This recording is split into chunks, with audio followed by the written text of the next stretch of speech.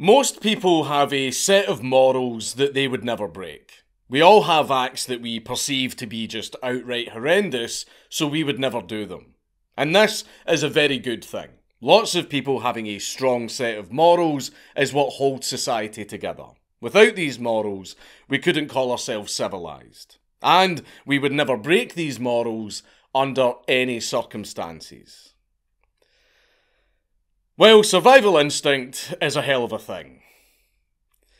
The 1972 Andes plane crash.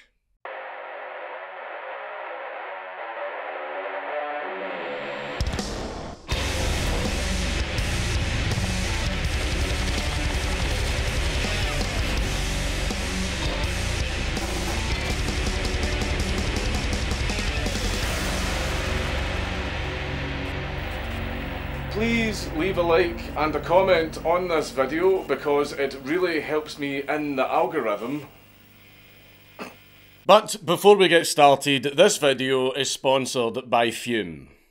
Fume is an award-nominated device that is all about helping you break your bad habits in an innovative way. But breaking a bad habit doesn't have to be an uncomfortable or drastic change, so Fume is here to remove the bad from the habit. Instead of using electronics and annoying people with giant flavoured clouds, Fume is completely natural and instead uses flavoured air. Not only is the air flavoured, it is made using all natural delicious flavours that contain no harmful chemicals. So Fume really is all good with no bad sides. You can simply enjoy your habit guilt-free and replace your old bad habits easily.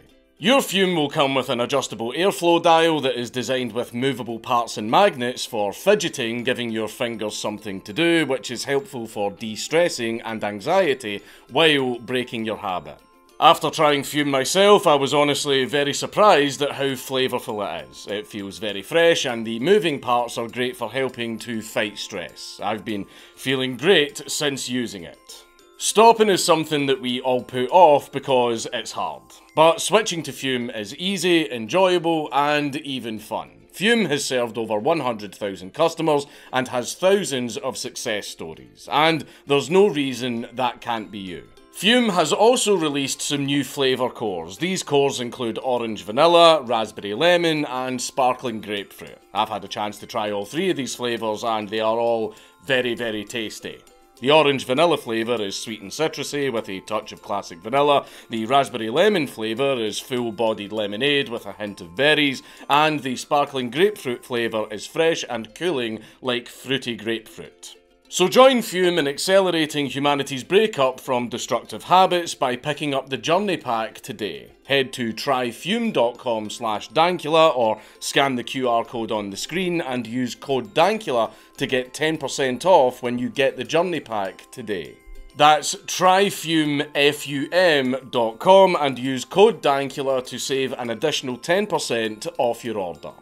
In the modern day, with our pocket-sized devices that have built-in GPS and can reach almost anywhere in the world, and also with technology such as Starlink, this event would have been over within a few hours, if not within a day or two.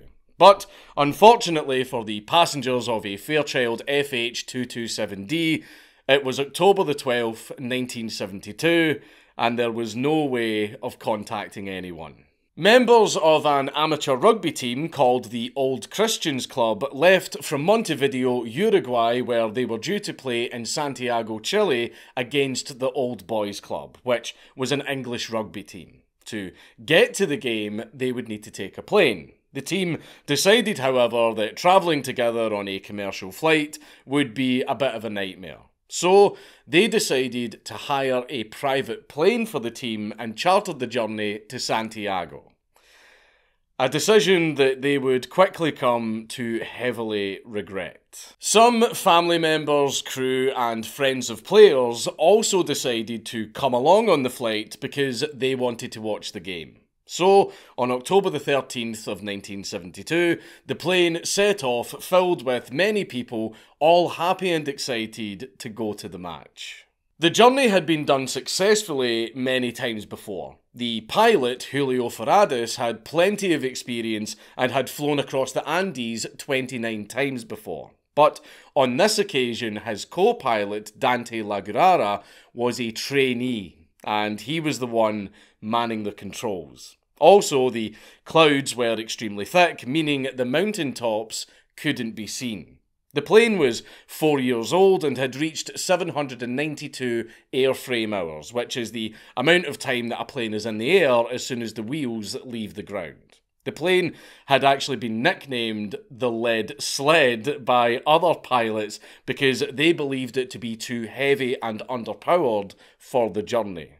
Turns out the power of the plane wasn't an issue at all. As I mentioned before, the clouds had gotten so thick that the pilots couldn't see the mountain peaks or even know where they were and establish their location. The pilot was using dead reckoning to establish their position on the map. Dead reckoning is calculating the position of a moving object by using a previously known position and direction, and then calculating the distance by using speed. He was also using radio navigation. The pilot attempted a landing much earlier than he should have. Normally it would take 11 minutes, but instead the pilot attempted to do it in only 3 minutes. He also turned north towards Santiago much too early, which put the plane directly in the line of the mountains. Turbulence had made the plane drop hundreds of feet, and it kept hitting air pockets that made it drop even lower. Apparently, the passengers joked about the first drop from turbulence, thinking it was a normal occurrence. However, they started to get a little bit worried when the plane had gotten so low that they could see mountains just 10 to 20 feet out of their window. Then, only moments later, the flight became a horror story. The plane hit the mountain multiple times, ripping off the right wing, the tail, and then finally the left wing. They then fell 18,000 feet, or 5,500 metres, into a high glacial valley in the Andes Mountains. During the fall, 7 of the passengers were sucked out of the plane and killed instantly, with 5 dying during the initial impact of the landing. The baggage hold had also been ripped open, which pulled all of the passengers' luggage out of the plane. So many of the passengers' personal items were completely lost and scattered, and recovering them would have likely been pointless and probably impossible without climbing gear. The plane crash-landed and then slid down the glacier like a sled at 220 miles per hour, and then came to a stop when it hit a snowbank. The force of the impact was so strong that it ripped some of the seats off of the plane, and it also crushed the cockpit with the pilots inside, killing them instantly.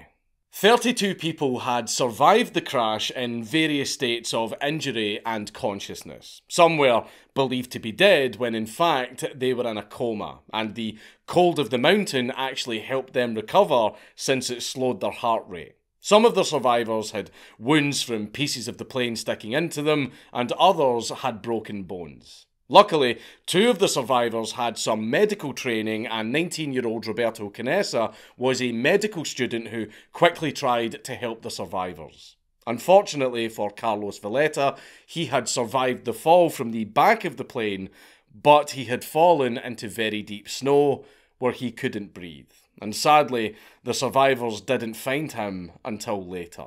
Once everyone had collected their nerves and had calmed down from the crash, there were very many problems that quickly became very obvious, such as the fact that it was minus 31 degrees Fahrenheit or minus 35 degrees Celsius, and that there was barely any food since all of their luggage had been sucked out of the plane.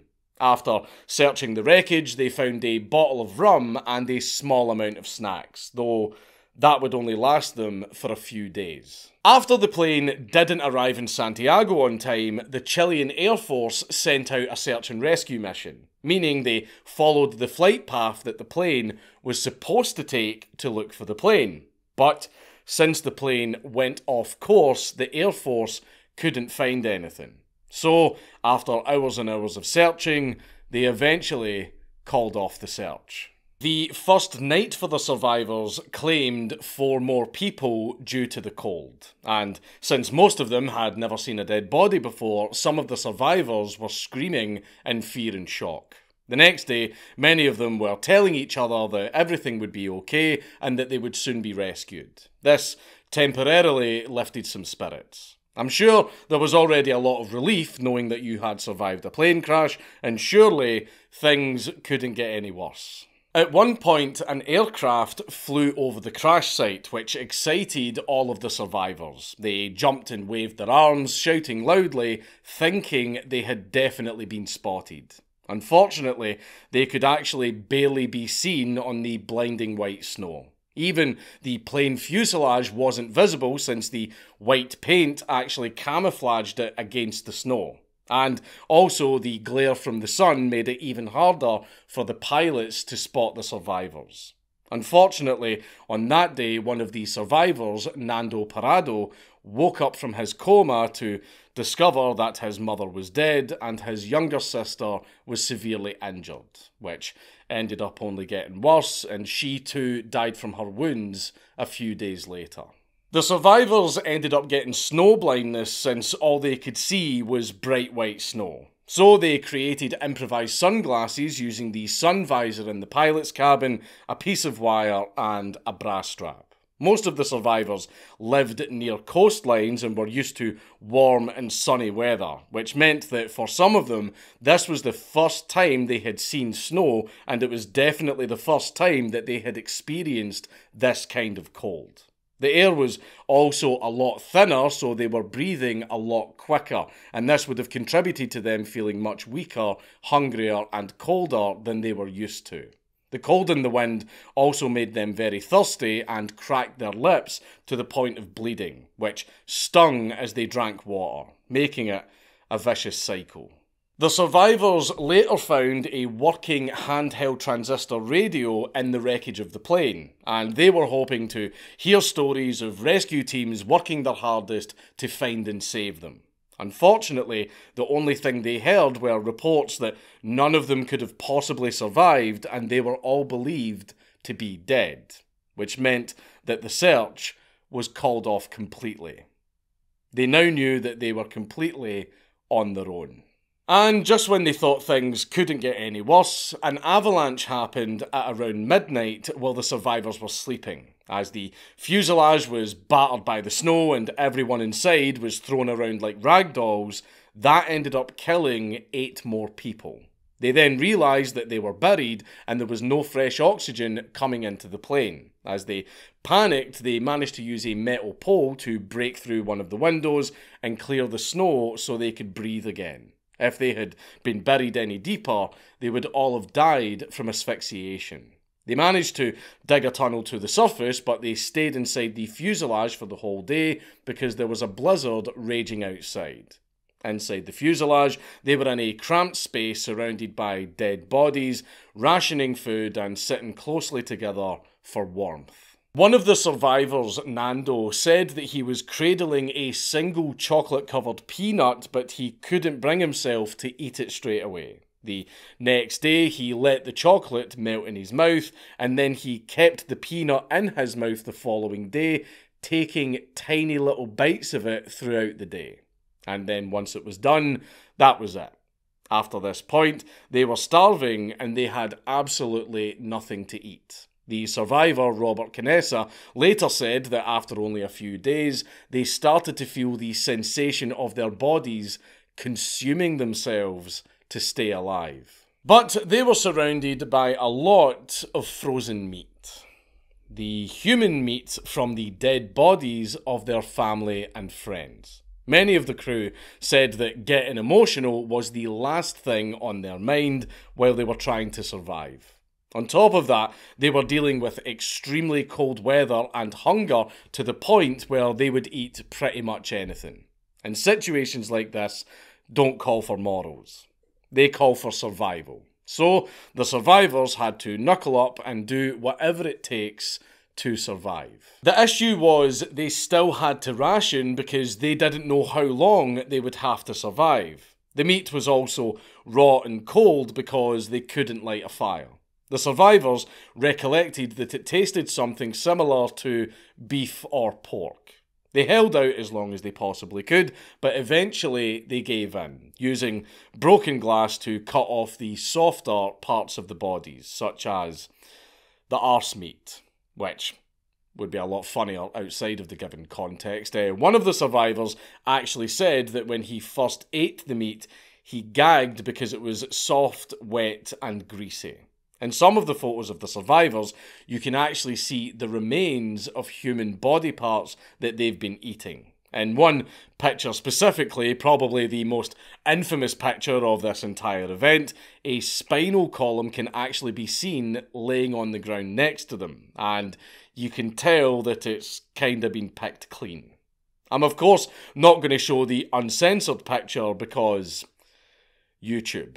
Exposure to the extreme cold was another problem that they had to deal with, because inevitably they would have gotten severe frostbite and hypothermia, because they were flying to a warm country.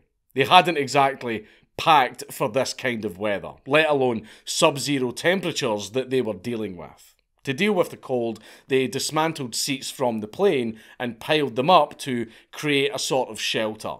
And they used aluminium backing from the seats to warm snow in the sun to make drinking water, which they used to fill empty wine bottles and tin cans. The elevation that they were at meant that they got just as thirsty as they would in a desert, despite being surrounded by snow. They also used other debris from the plane to barricade the open end of the fuselage in an attempt to keep warm. Luckily, their collective body temperatures were enough to keep them from freezing to death. As things got worse, Nando started to talk about walking his way out of the glacier, even if it may be suicide, with no equipment at all, not even climbing gear. Nando and Roberto decided to cross the Andes with no mountaineering experience whatsoever after the survivors had already spent 2 months on the mountain with no signs at all that help was coming. They had no real food, so they carried rations of human meat wrapped in rugby socks. Over the weeks before, some of the survivors had checked out the surrounding area for a way to escape, but every time they decided it would be impossible because of their condition, the elements outside, and the depth of the snow, which would have made the journey fatal. And that kept making them return to the plane. But this time, Nando and Roberto didn't really care about anything else other than getting out. They knew they were going to die anyway, so they might as well die trying to escape. Most of the other survivors, though, were too weak or wounded to go on the journey, so they would have just definitely died. One of them even had sepsis by this point. As summer was approaching, the men decided to wait for 7 days for the weather to warm up before setting off, obviously increasing their likelihood of survival. They decided to go east to Chile, as the opposite direction was far too mountainous. And after days of walking, they very luckily stumbled into the tail section of the plane, where they found some actual food. They found 3 meat patties, a box of chocolates, a bottle of rum, and the most important thing, cigarettes. They also found a small amount of medicine. That night, the men rested and camped under the tail section of the plane, eating and sitting around a warm fire, which I'm sure definitely motivated them. They did consider taking the batteries from the tail section of the plane so that they could power the radio back at the fuselage, but they realised that the batteries weighed 53 pounds and they were just too heavy to carry back. The men realised that they were not going to be able to get the radio working. And on top of that, they almost froze to death during the night. So they walked all the way back, returning to the camp. Some of the items they found in the tail section meant that they could make improvised sleeping bags, which none of them had until now. This would make it much easier for the men to spend days walking without having to worry about freezing to death in their sleep. So the men decided to go in the opposite direction this time and headed west.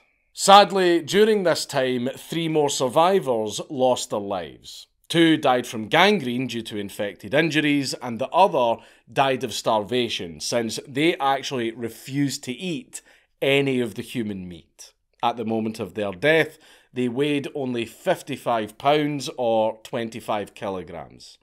The journey for rescue absolutely needed to happen now, because if it didn't, they would all die. After around 10 days of walking and trying to find help, the men noticed that from every direction all they could see was mountains as far as the horizon. But they refused to be disheartened. Nando said that they may be walking to their deaths, but he would rather go out and meet his death instead of waiting for it to find him. Nando and Roberto followed a ridge into a valley which then led to a river that feeds the Rio San Jose. And they noticed that the snow was clearing. More and more green plants were surrounding them, giving them an indication that they were heading in the right direction. They then saw evidence of previous camps and herds of cows. In the evening, they arrived at a very dangerous, impassable river. And while they were building a campfire, they saw 3 men on horseback across the river. But the water was so loud that they struggled to communicate. One of the men on horseback then shouted, "Tomorrow," and rode off. But the next day he returned, and I can only imagine how pissed off and relieved the men were when he said he would be back the following day. The man was a Chilean farmer named Sergio Catalan. He tied a piece of paper to a rock and threw it over to Nando and Roberto so they could communicate. At this point, Nando had dysentery and Roberto was severely exhausted. They wrote about the crash and the other survivors. The farmer then threw over some bread for the men. The 2 survivors said that the bread tasted like the best thing that they had ever eaten in their entire lives. Good guy Sergio Catalan then rode his horse for 10 hours to bring help to the survivors of the crash. Despite the starvation, weakness and tiredness, some even on the verge of dying, knowing that they were finally going to be saved gave them relief and energy. One of the survivors said that the 3 helicopters coming to save them were like birds of freedom. Unfortunately, because of the landing conditions, only half of the survivors could be rescued, so they took the most vulnerable and injured ones first. 4 members of the search and rescue team decided to stay behind with the rest of the survivors and give them medical attention, and they slept with them in the fuselage for the last night that they were going to spend in that hell. The next day, the rest of the survivors were rescued. There were a total of 16 survivors rescued and, unfortunately, 29 deaths. Some of the parents that were waiting to see the survivors were both ecstatic and in anguish at the same time, since they found out that their son had lived but their wife and daughters had not. They had been lost in the peaks of the Andes, surviving freezing temperatures and near starvation for 72 days. I'm sure many of the survivors never took food, water and shelter for granted ever again. After the rescue and once things had started to calm down a little bit, people started to speculate about how the men had survived for so long with so little food. Rumours began to spread about how they killed each other for meat and eventually became feral, which made the story spread even further with the horrific news spin. 2 Chilean papers even printed a half-eaten leg on their publication cover, reporting that all of the passengers had partaken in cannibalism, and they were attacking them for it. There is still, to this day, a bunch of wild theories about what happened, but most of it is just exaggerated or sensationalised. The crash site was unnamed during the crash, but today it has now been named the Valley of Tears, which sounds like something from a Soulsborne game. The site now attracts hundreds of people who take the 3-day journey to go and pay their respects to the dead and missing. The survivors went back to a completely new life, not just because of how the experience had changed them as people, but because now everyone wanted to hear their story. Some of them travelled the world and made a living just from doing interviews. It's stories like these that prove just how strong humans can be when they need to survive. These were average, everyday people who did not have these supplies, training, or experience, yet they still did what they needed to do to continue living. Most of them have put these events very far in their past, and they have moved on to have happy and successful lives. A veces se romantiza esta historia, pero fue una tragedia espeluznante. Nosotros estuvimos en un infierno, ¿no? O sea, comparado con lo que nosotros vivimos, el infierno era cómodo. Cuando el destino te atropella, no te avisa. No te avisa el destino. El mejor día de tu vida y el peor día de tu vida amanecen iguales. A 50 años después, la vida sigue. Entonces yo le digo a la gente, disfruten el presente.